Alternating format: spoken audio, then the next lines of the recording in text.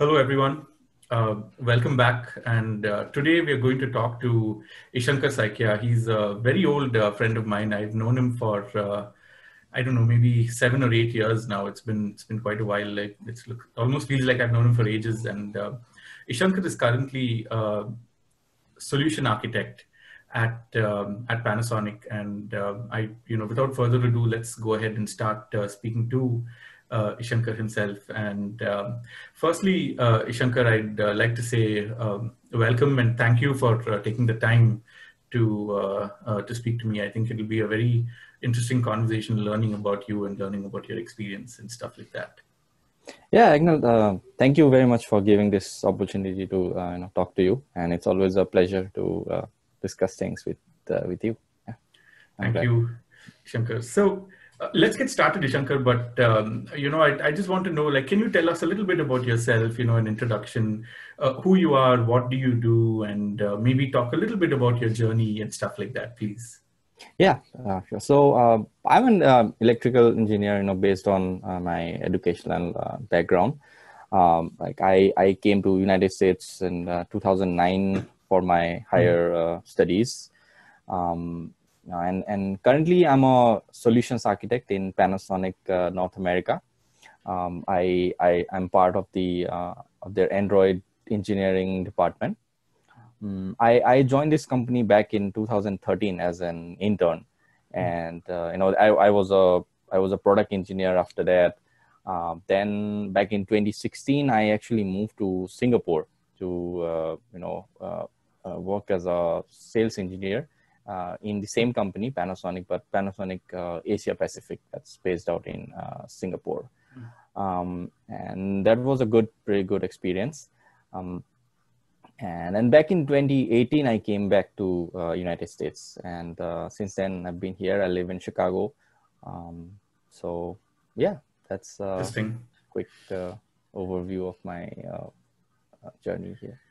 Interesting. So you use the term solution architect, Ishankar. It sounds like a really cool, role. So can you tell us a little bit about a solution architect? What does that mean? And, what do you do? And I guess, there'll be folks who are watching who are probably not very technical. So is there a way you could, remove the tech layer out of it and for a layman, maybe explain what a solution architect is and what they do, Shankar, please? Mm-hmm. Yeah, right. So solutions architect, it may sound like a fancy name, right?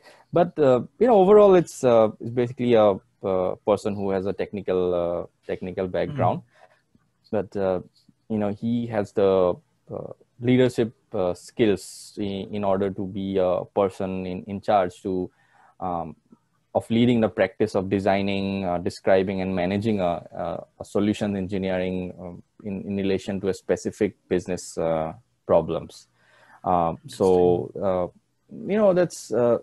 That's basically so solutions engineering is something that has come up in over the past few years. It's something new. Like when you sell a product like hardware or a software product, nowadays customers and or clients, they would like to see a whole package of product. You not just only focusing on the hardware or the software, but the whole, I would say the whole solution that will allow to solve the problems or something that fits their requirement.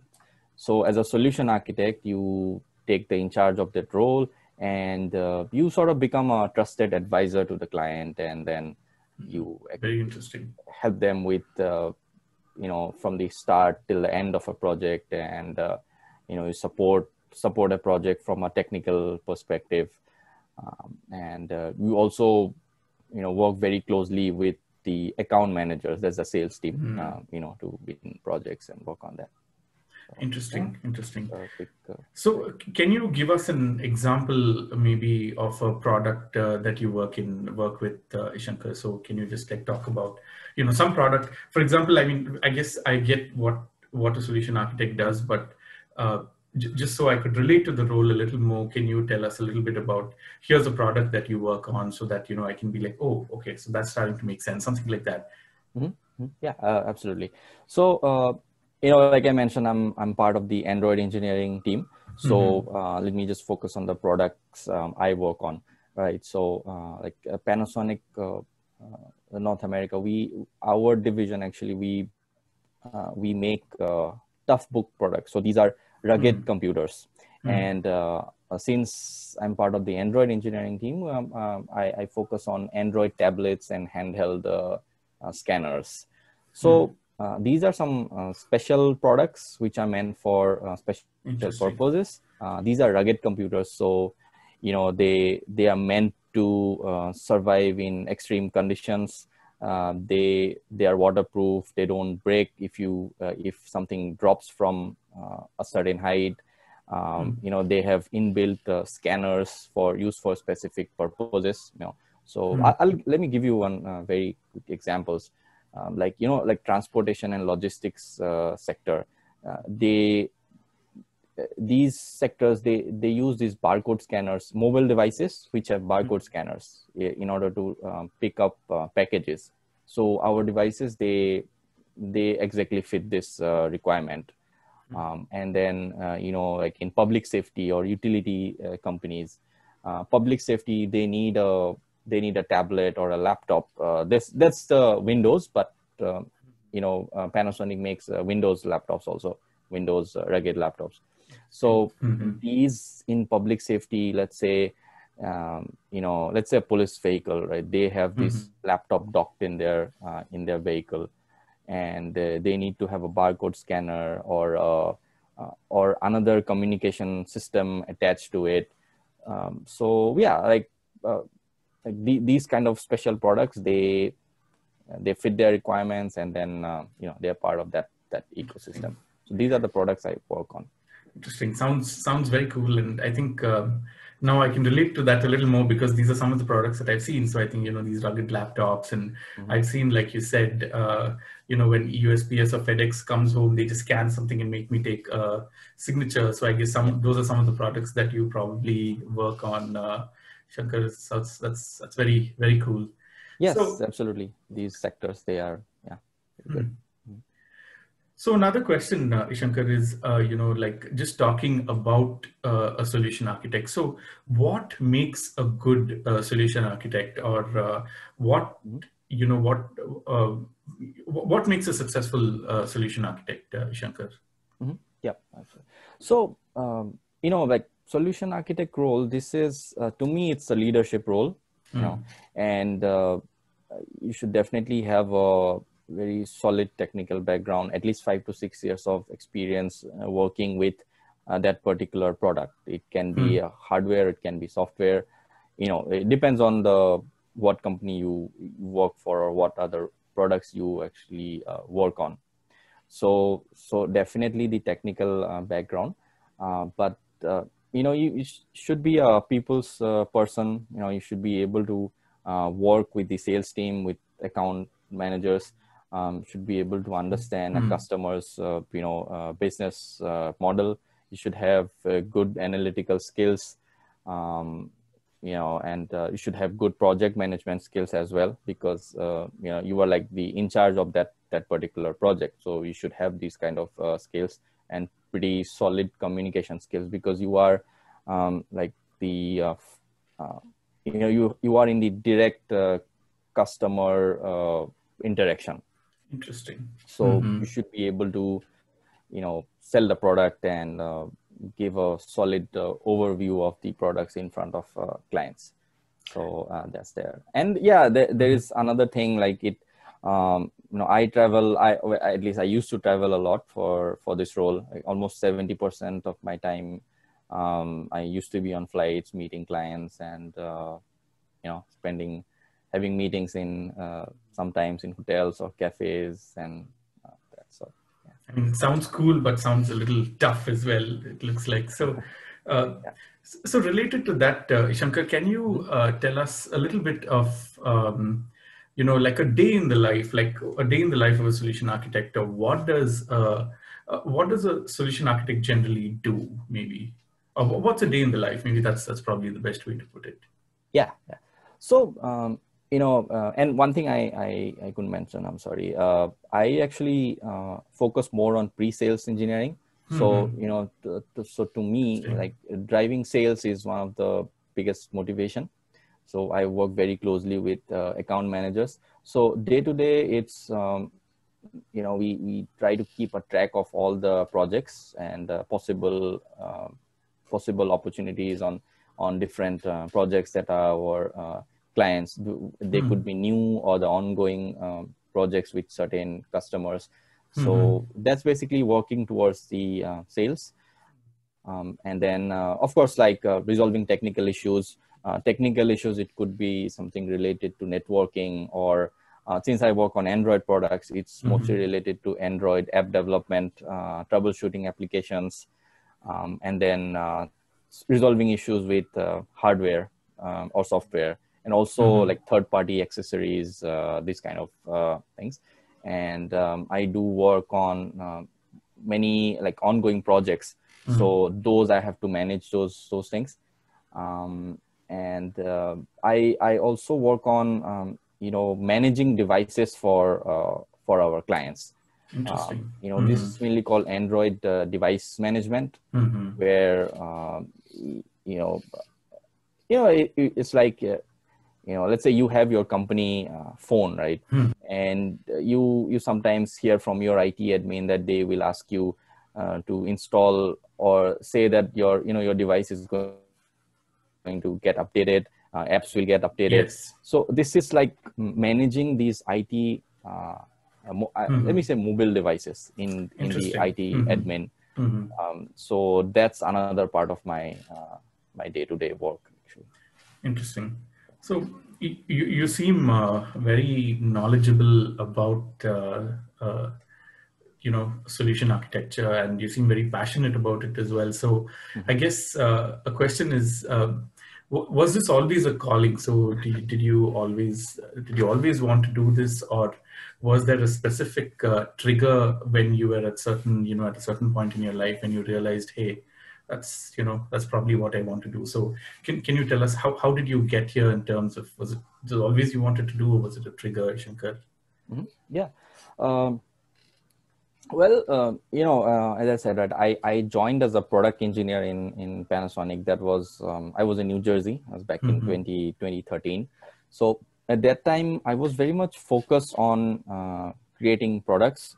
So I would only see till the point where the product is done. And I had less customer interaction, direct customer interaction, So then when I moved to Singapore, my role changed a bit. And it was more of a pre-sales engineering. So like every day I used to meet clients, meet different customers. So then I realized, like after you create a product, after you sell a product to a client, the things after that matters a lot, like whether the clients, they actually like our product or not. So that changed my outlook. And after coming back here, now I'm in a very customer facing, client facing role. So yeah, I would say that that changed a bit. And also, like I'm pretty passionate about the products I work on, because these products are meant for the development of our society. And the products, these are not consumer products. They are all used by enterprise or public safety or utilities. So that also drives me. Like I feel I'm doing a noble cause through the interesting working for them. Absolutely. Yeah.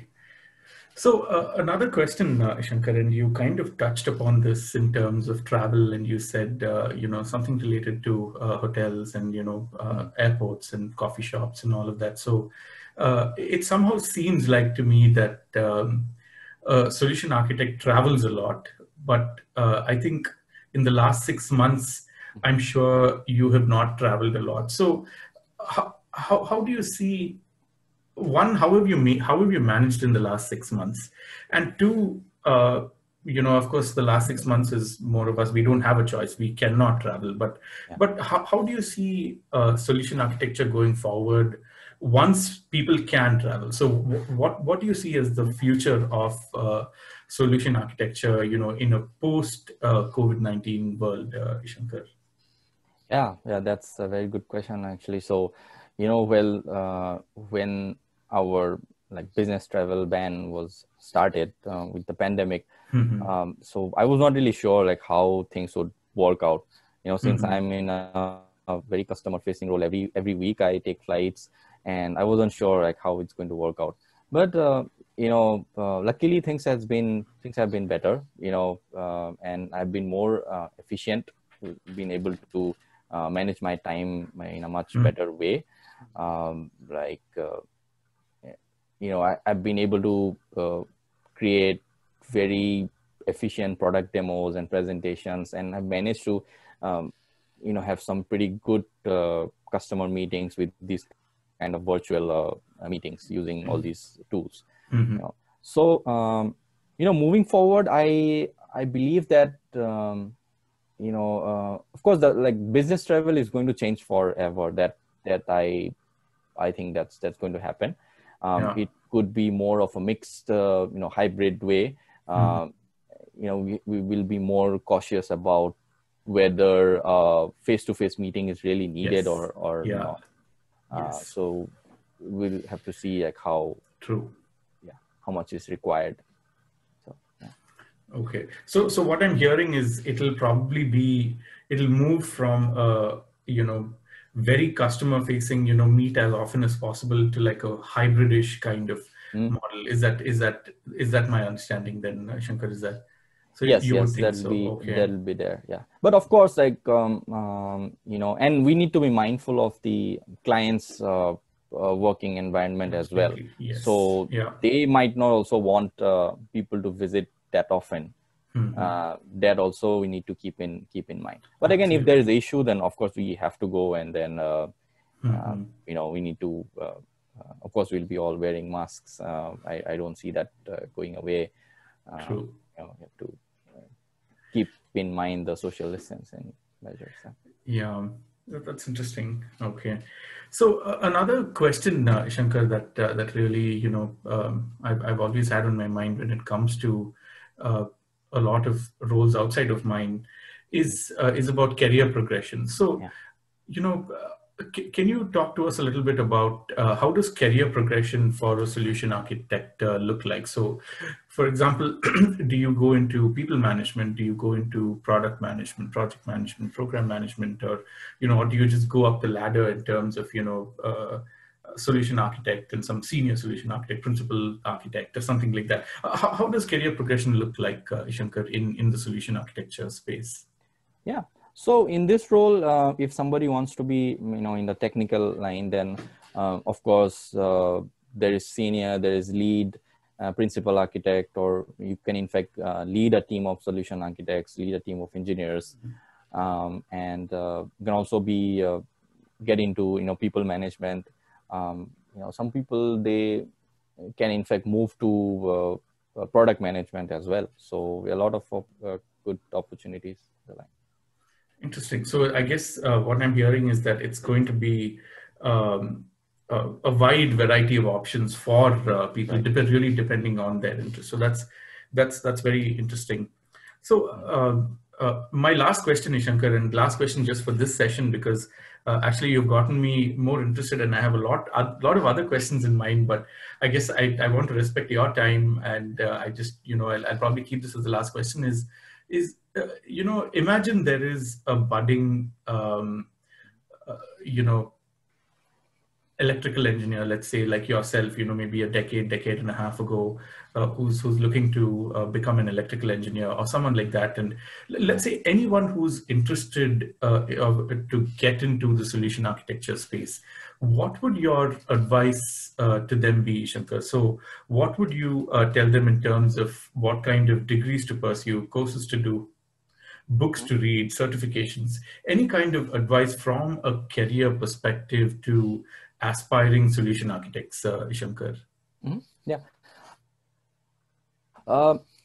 So since this is a, it's of course it's a technical role, right? So I would say degree would be like bachelor's or master's in engineering, and focusing on areas like, computer science, electrical engineering, data science, or IT in general. That would be like the basic background you should have.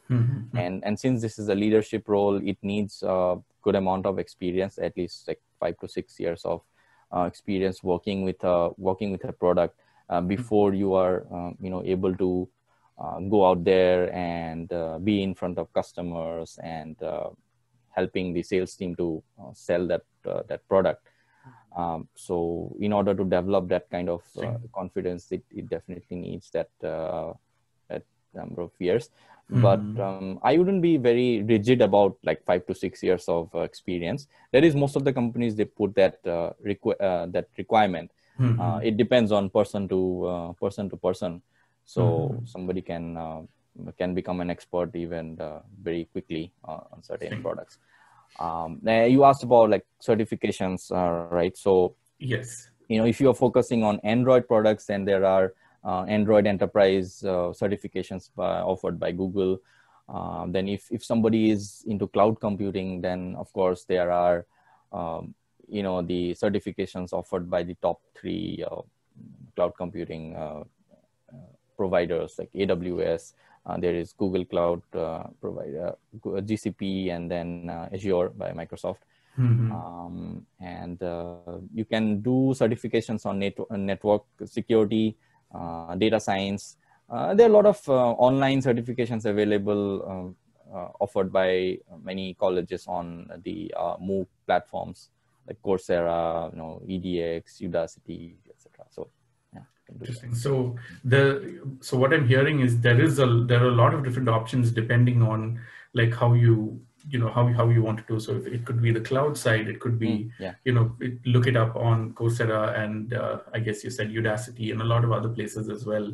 And if of course a good experience and understanding of technology and all of that is probably needed. So okay, that's very interesting. So Shankar, I have a lot of questions for you, but I also want to be respectful of your time.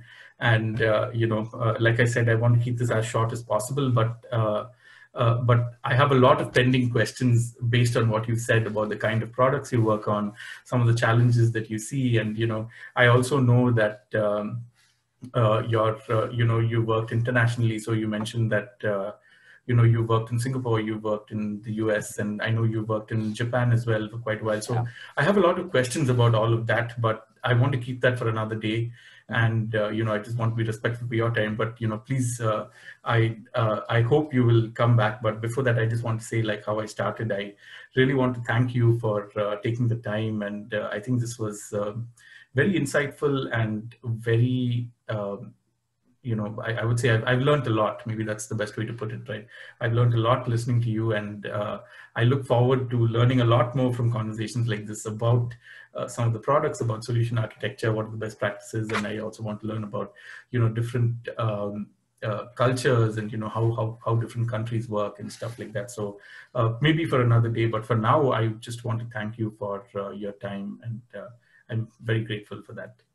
Yeah, thanks, Agnil, and I would love to talk more with you, and I enjoyed discussing these things with you. So yeah, thanks a lot.